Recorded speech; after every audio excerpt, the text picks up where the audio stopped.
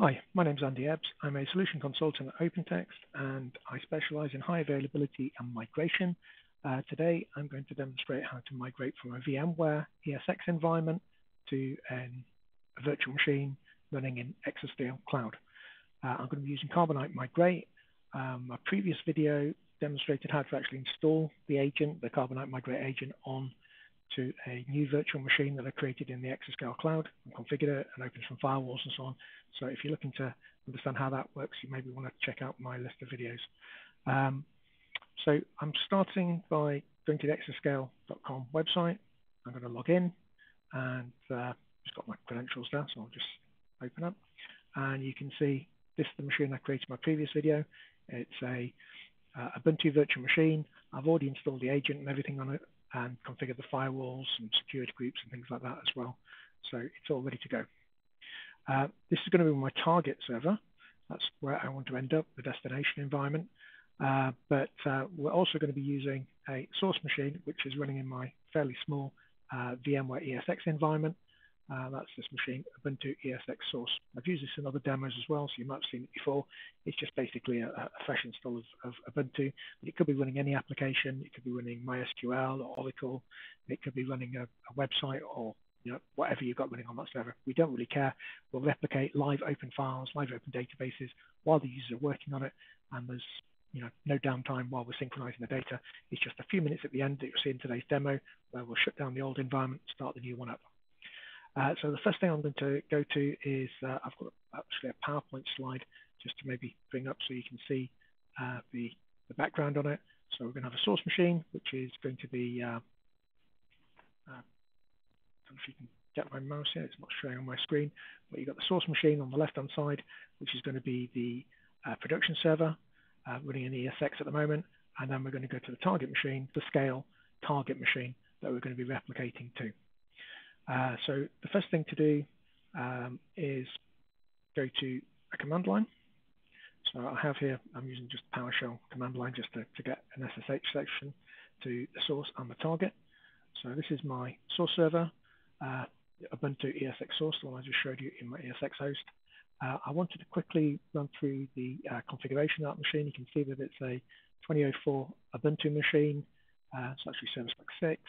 And at the bottom, I've just shown the kernel that it's running, because there will be probably a warning message as we look through creating the job, just saying that they're not quite the same. So this one's using number 190, and my Exoscale machine is using the same generic version, but it's using 189. So we'll flag that up later on. Not to worry, it'll still work. Afterwards, the source machine configuration will overwrite the target machine configuration. So when we log into this machine in Exoscale later on, it will be using 190 because at the moment it's 189, but we're going to be moving this one over.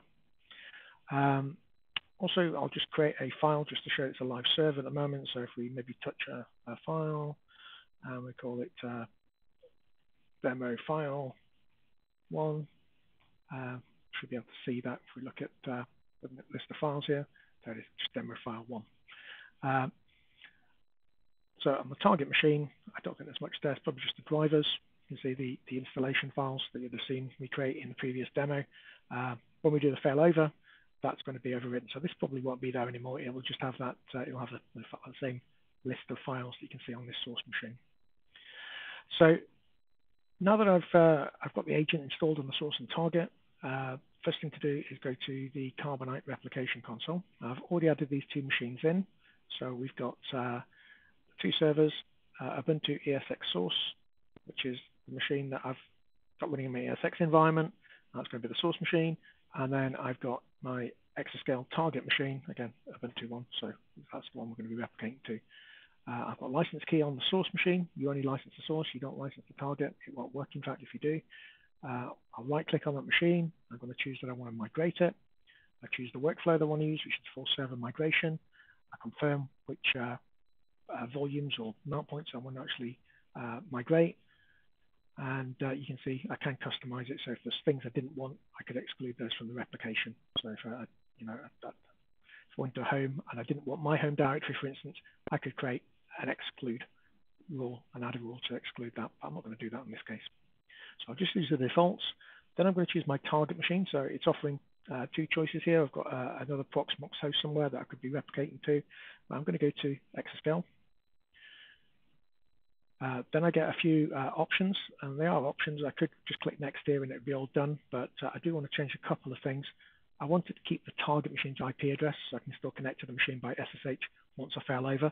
Sometimes you need to be able to fail over the IP address because you've got applications that are using specific IPs and so on, but you will need to consider that when you put your network together. So I'm going to retain the target IP address that Exoscale allocated to that virtual machine. So I know it's all good, the network is good, all the routing and so on is all going to work for me. So that's all set up. The other thing that I'd probably want to change is just turn compression on, just reduce the amount of time it takes to synchronize the data because we're going to send less data over the network. Our compression's fairly effective at compressing quite a wide range of different data types, and it'll probably halve or less the amount of data that gets sent. So I'll click next. It will now validate those settings. We've got a few warnings there, none of which I'm too concerned about. The kernel version, I've already pointed out, they are slightly different, but it's not going to affect this job. We'll end up with the latest kernel because that's what's running on my source machine. The volumes, it's basically saying that the size between the source and target aren't the same. That's fine. We're going to be replicating file system, so you could have a source machine that had a 100 gig disk. The target machine could have a terabyte disk. After failover, it'd still be a terabyte disk, but it would have that 100 gig of data that have been copied over. And again, it's just warning us again that there's a difference in size. It would only be a problem if we were going from a big disk to a small disk. You just need to make sure you've got enough space for the data that we're going to be replicating. But everything else checks out, same number of processors, same amount of memory. They could be different. It would just give us warnings just because your applications might be sensitive to that sort of thing. So I'm going to click finish, and that should create the job. So should that pop up here? So Ubuntu ESX source to Ubuntu ESX target, so Exoscale target, and you can see the source and the target machine. It's mirrored required, which means it's basically going to synchronize the data in the background while the server remains live. Just have to give it a few seconds for this to start up.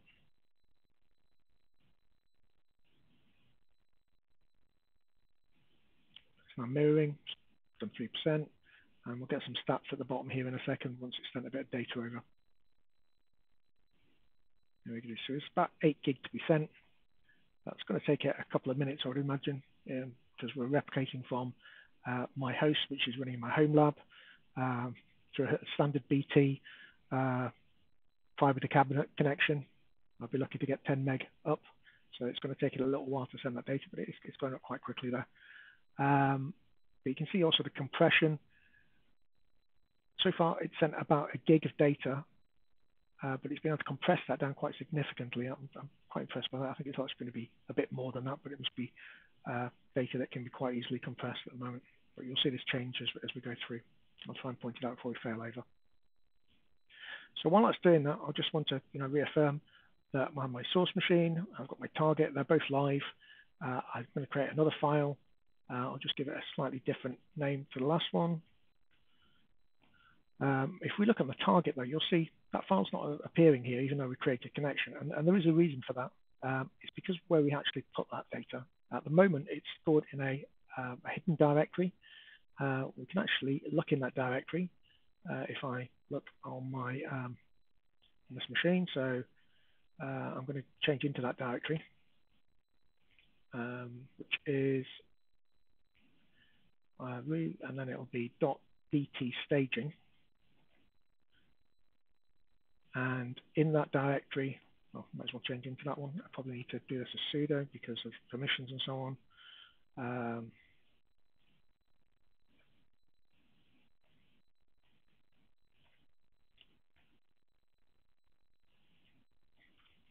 It's typing.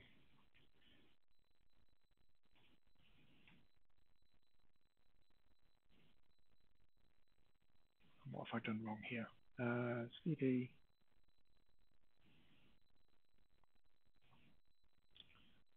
Okay, Linux isn't my first language, and I was trying to show you something here that's probably confusing everything. So I'm just going to change up to being root instead. and then I'm just going to show you that directory. So if we look in CD, it is here somewhere.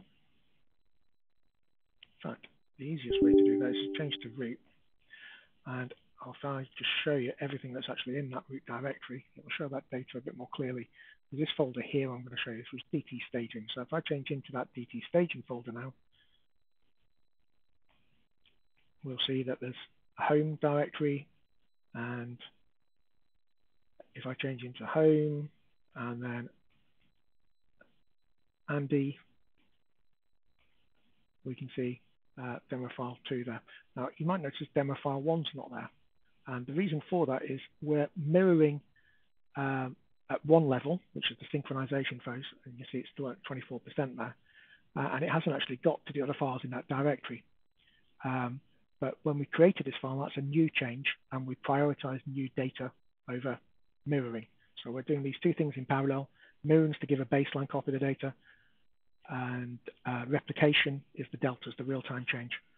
So if I, again, go back to this source machine and I create another file, we'll call it 3, you should see that one appear on this target machine pretty instantly.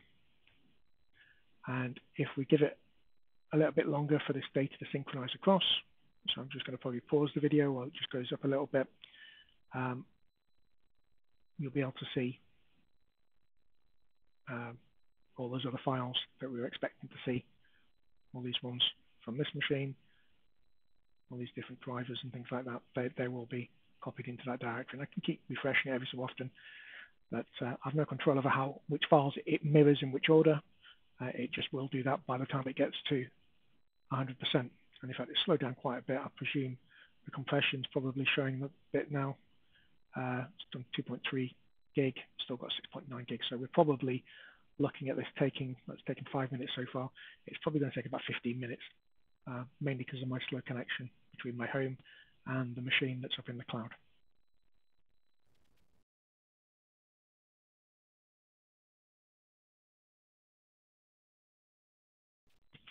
Okay, so it's finally finished mirroring. It's taken a little bit longer than I anticipated.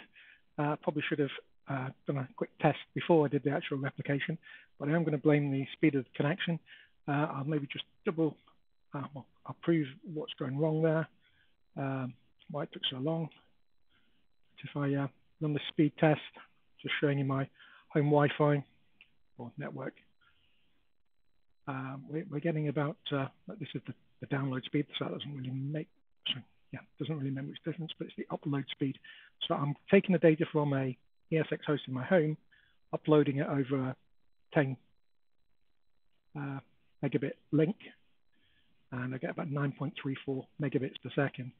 And if I have a look at a table I have here, which allows me to get some rough estimates, and these are always guesstimates anyway, you'll see that if you've got maybe 9.2 gig of data and a 10 meg link, it's going to take about 2 hours.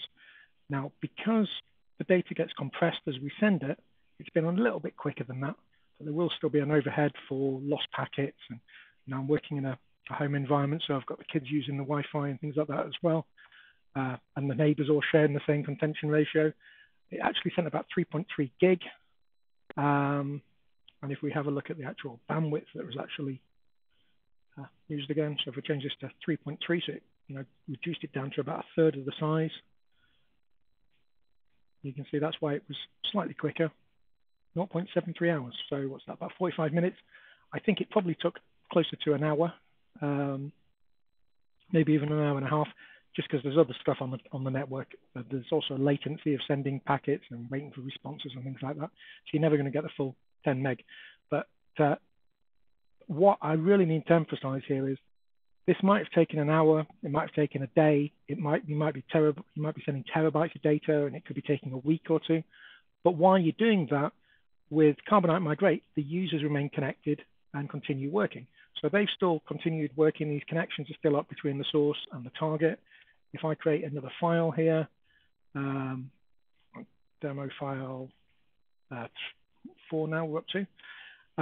If we look on the target in that staging folder that I was talking about, So this is the root.dt staging home Andy directories where we're temporarily putting these files. If I just look at those files now, you'll see that we've got demo file 1, 2, 3, and 4.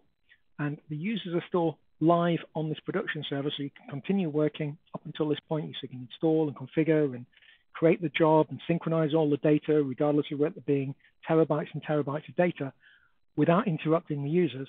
And it's only now that we've got the data in sync and we're ready to actually do the cutover that we're going to do that. So just before we do the cutover, I'll quickly show you the source and target environment again. So you can see my source machine is live, running on my ESX host, and the Exoscale machine is also running. It's live as well. When we do the failover, what's going to happen is the source machine is going to shut down. That will mean that if there's anything in memory, it'll get written to disk and we won't lose any data. And then the target machine is going to get rebooted, and the data from that DT staging directory, that hidden directory, will replace the plain operating system that's on that target. The machine will get rebooted and we'll have a failover. Hopefully that's going to take less than 5 minutes. It's usually just a couple of minutes in Linux. So let's do that now. So again, I'm going to go to the Carbonite replication console. We're going to choose the job. We're going to right click on it. We're going to choose to failover and do a live failover. And this is the downtime. So you can see on my machine, it's about 10 to 9. I would expect it will take about 2 minutes to fail over. You can see it's already doing some stuff. It's saying target data not available, and that's because the target machine is being rebooted now. It's happening that quickly in the background that I can't see my source machine has gone offline. We've shut that down automatically.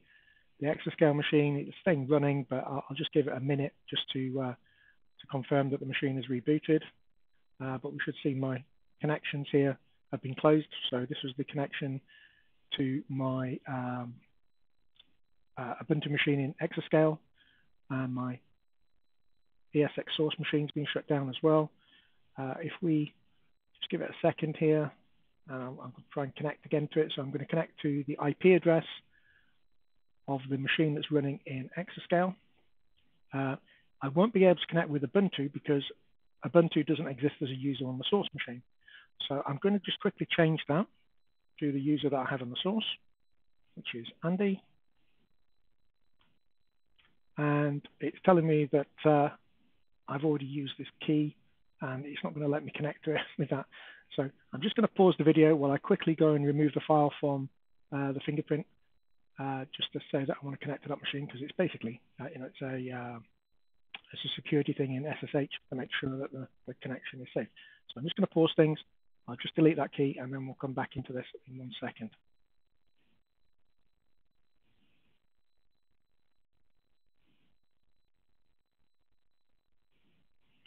Okay, so I've made a change to the known host file, and I'm hoping that when I click on this and try again, it'll now just say that, so basically I've just removed the file, the entry for this IP address in the known host file, because I know it's there, but it's locked down because of the way I've got the security set at the moment. So I've just deleted that record. Now it asks, do you want to validate? And I'm saying yes. And now I can connect to it using the password for Andy on the source machine. And we're into it. So it still thinks it's Ubuntu ESX source, but we're actually connecting to the IP address, if you remember, for this target machine in Exoscale. So we've successfully completed a migration of the source machine from ESX to a target machine in Exoscale, and that's the migration finished. You'd obviously want to maybe tidy things up and make sure that network drivers are up to date and so on, but the machine's accessible and successful migration. If you've got any questions, if what I've been showing has been a bit confusing, because I did come across a couple of issues there, took a longer to synchronize than I was expecting, but I think an hour and a half would be acceptable for sending about 3 gig of data, or in fact, because of compression, it was about 9.5 gig of data over a 10 meg link. And also the last step there with the SSH, but that's not Carbonite that's causing those issues. That's limited bandwidth and security settings on SSH. But if you've got any questions, you can give me a shout.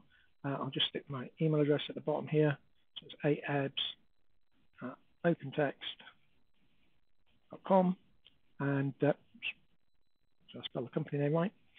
And if you've got any questions, you can give me a shout. and I can, go through it with you in a bit more detail, take some more time over it. Thank you very much for listening. If you've got any questions, I'll hopefully hear from you soon.